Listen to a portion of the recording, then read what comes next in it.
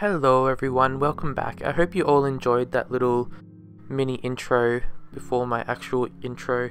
I thought I'd do something a little bit different and basically show you all what I'll be working on today and what the end product is. And so if you want to stick around and see how I built it, get some planning tips for in the game and also some planning tips in real life, please do. Don't forget to like, comment, subscribe, especially comments. I really enjoy reading all your comments and I really do read them all. Even if I don't necessarily comment on every single one, I still read them and I love it all. So thank you guys for watching and enjoy. Okay, so as you can see, we are on the downtown island, and since there's already a large open gap, I thought why not just start to fill that in with a casino. And oh, by the way, I'm moving that via the Move It mod if you're going to ask why or how. So anyway, since there's already a lot of space on the downtown island, I thought I'd start filling it in with a little casino strip area. And so I didn't want it to actually be on the main road that goes along the water line where the big park is going to be. So I actually thought it was better to put it one block back, simply because I didn't want all of that traffic that's on that main road to mix in with all of the casino traffic. So I thought dividing it up would be the best option, because for obvious reasons you don't want to make more traffic congestion. So I just put it back a block just to spread it out, disperse the traffic more.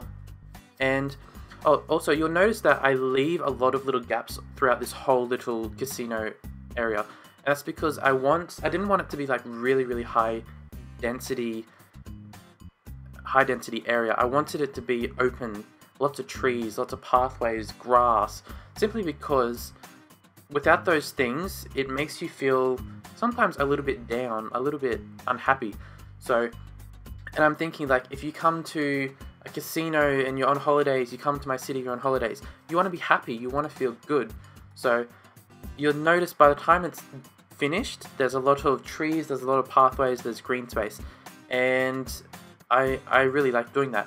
And for this building that I just put in, I didn't really like how it looked on its own, so I thought I'd drag over that second long building and just combine them just to make it look like something more.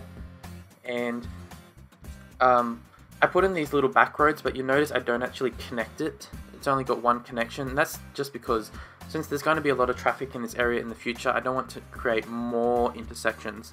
I want as little intersections as possible, but still having a good flow throughout my whole city. So, and once again, yeah, lots of pathways, trees, and that strip, that road right there on the right side, that's going to be the main strip of the little Las Vegas not Hollywood, what am I talking about? It's going to be the main Las Vegas casino strip. And I love putting little rocks in because it just kind of, I don't know, it gives it a different feeling than putting in trees, just trees. I don't know. And so lots of parking, well, not much parking, but it's always good to have some parking, but I like to assume in this game there's a lot of underground parking that you don't see, because, I mean, underground parking, that happens a lot in real life, so I mean, it's to be expected, so if you don't see a lot of parking spaces, please don't kill me, because it's probably just underneath, let's pretend. And a lot of some existing areas that were residentially zoned, I actually moved them, I rezoned them as commercial or office space, because they were probably going to complain about noise issues in the future anyway. So, but every time I rezoned the residential, I zoned more residential somewhere else. So I tried to keep like a balance, and I guess it's kind of like gentrification, I can't speak, and which happens in real life. It slowly gets modernized and people have to move away from where they lived, and so I guess my game is no exception to that method. And so I think that's mainly all of the actual casino buildings I put in, but then I start to fill in with a lot of high density commercial areas, which I eventually zone as I'm doing here. I make the new little zone, and then I zone it as the tourist attraction. So there's going to be a lot of high density skyscrapers that are motels and resorts, those types of things. They'll start growing any second now, and so I thought once I add in all of those little buildings that I'm building now, it'll kind of fill in the casino with the existing residential areas, because if you see all the residential, they're basically medium density, and then whereas the casino is kind of high. So by putting in those motel tourist type attraction buildings, it kind of slowly builds down towards the medium density. And I'd never really like to do a really huge contrast between two types of buildings.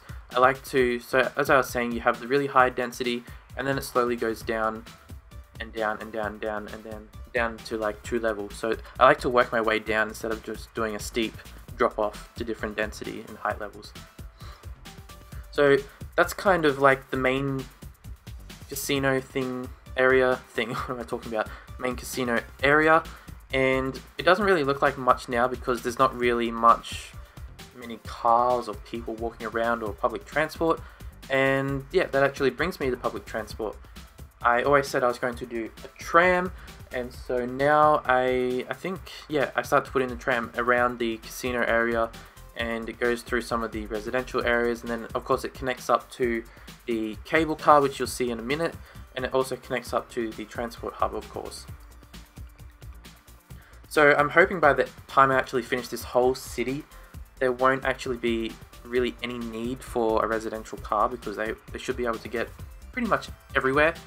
And in this case, I actually put the tram track through the corner of the park, and the reason why I done that is because I didn't want there to be a very cliche, like just tram follow the road around the corner doing the L shape. So I thought, why not cut through the park and then integrate a tram station in the park, put some pathways to the tram station, and I think overall putting the tram station in a park makes it seem more inviting, because if the tram station is in the middle of the road, which it usually is, it kind of restricts your space and confines you to that small space, because you can't move around too much, because then you'll get hit by a car. So putting it in the park, I feel like it kind of makes it more inviting. I'm not sure what that path was doing there. It went really, really crazy.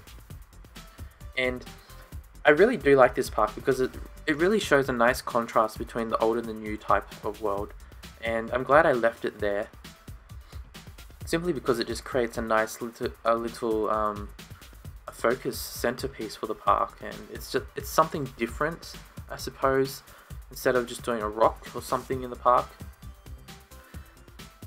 Okay, and then so instead of doing the tram station along that road, which will be quite busy in the future, I just made it so it goes a couple of meters away from that road, just through the park area.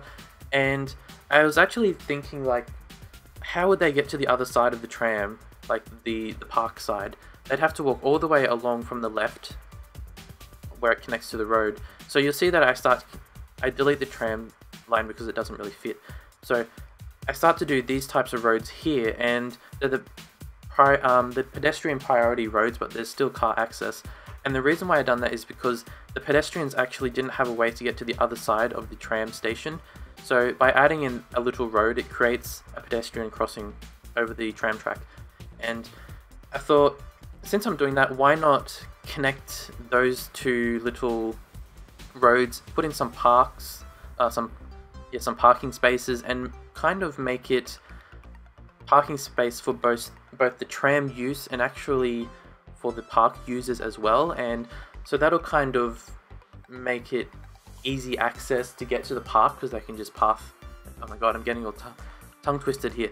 It'll make it easy for them to park to get to the path. I think I said that right.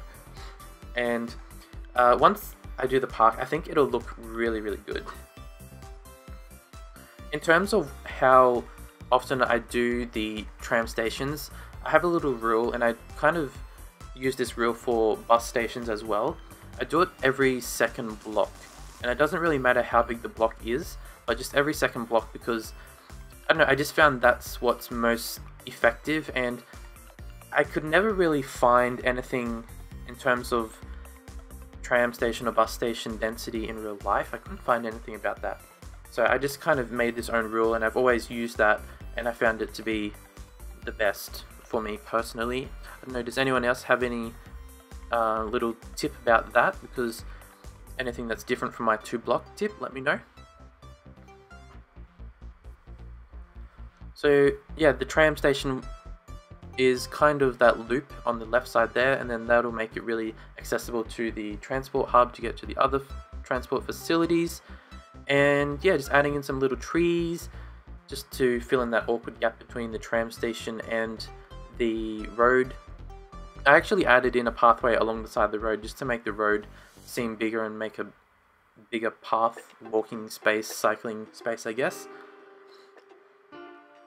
And then, yeah, I actually forgot about the tram depot completely, and I really didn't know where to put it until I figured I'd put it up here, because that area, it's kind of an awkward space since you're so close to the on and off ramp, and also that major T intersection right there next to the bridge.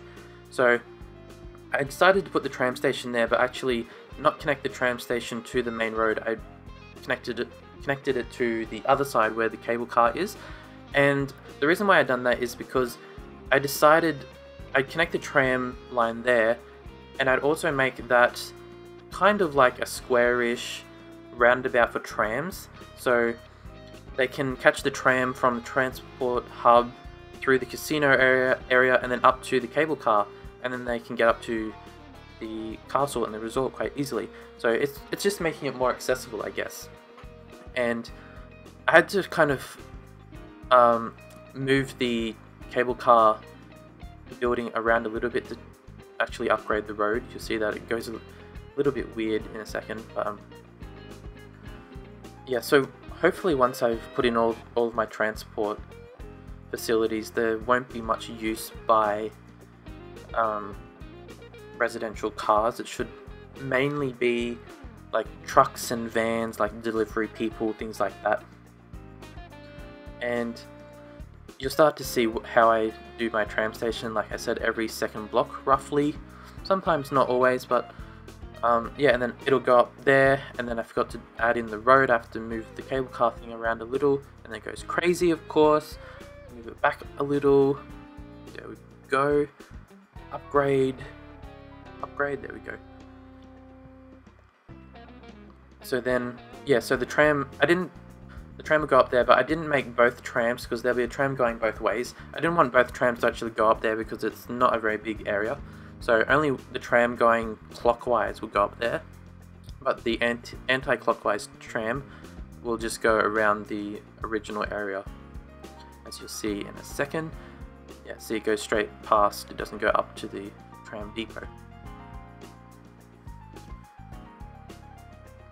I think that's about it. I just do some final little touches, fiddle around with the pathways, it goes crazy, and I thought I'd do kind of like a little bit of a loop to get to the tram station right there, and it's okay, I guess. I'm not sure how much traffic the tram is going to cause in the future where it connects to that main road that you just saw to the left a little bit, and so I'm not sure in the future how that's going to look. I may have to do a tunnel for the tram, or a tram bridge. Really depends on how the traffic and the tram's going to interact, or I could maybe do some timed traffic lights, and I don't know, it's going to be interesting to see how I mitigate all of the future issues. Okay, and that's about it. And yeah, I think in the next episode I plan to do some fill in the park there along the water, and I'll focus on residential. So I think back in that poll I done 2 episodes ago, the second most voted poll was luxury residential areas, so I'll try to do a mixture of luxury and also just some ordinary residential areas, and yeah, we'll go from there, because at this point I think I really need to do some more residential, get more people coming in, get some more demand, even though I have the demand master. But yeah, you can see the little tram station is working quite well down there. I like it. It's good. It's a good little idea like that.